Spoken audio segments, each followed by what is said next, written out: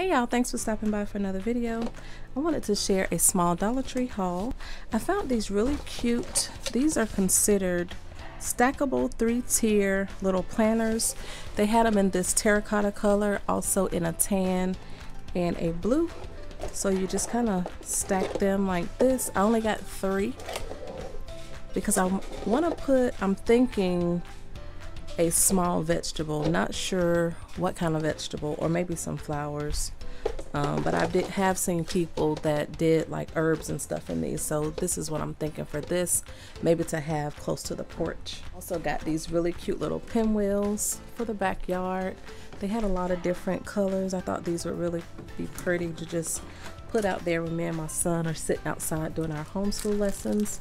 And then I got 3 of the little dog toys, just something for the dogs to play with while we're outside. I saw a bunch of these laser cut little wood pieces in the store that I went in today, and I remember Michael's used to sell these, but the Dollar Tree that I went in today had a lot of different styles of these, so I got this pack to go with some butterfly Happy Mail that I'm putting together, and then this really pretty ribbon.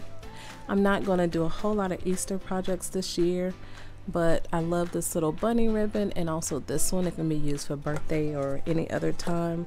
And they had some really cute stickers in as well. So I got this patch because I'm doing some sunflower Happy Mail, this really cute rainbow.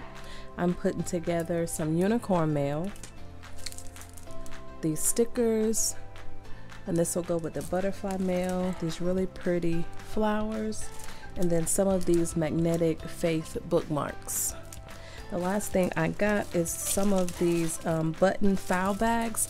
I've been using these to store like individual records in, so I'm starting to separate all of our personal information in our safe, and these bags are really sturdy, and they're just large enough for like one person, one family member's information, so those have been coming in handy. And I've also been using these with our homeschool stuff, so when I save all of like samples of my son's work by the year, I put them in these little files, and then I file them away back in my storage room. That's all I have to share in this Dollar Tree haul. If you have any questions, please leave them down below, and I'll get back to you as soon as I can. Thank y'all so much for watching. Stay safe and have a great day. Bye.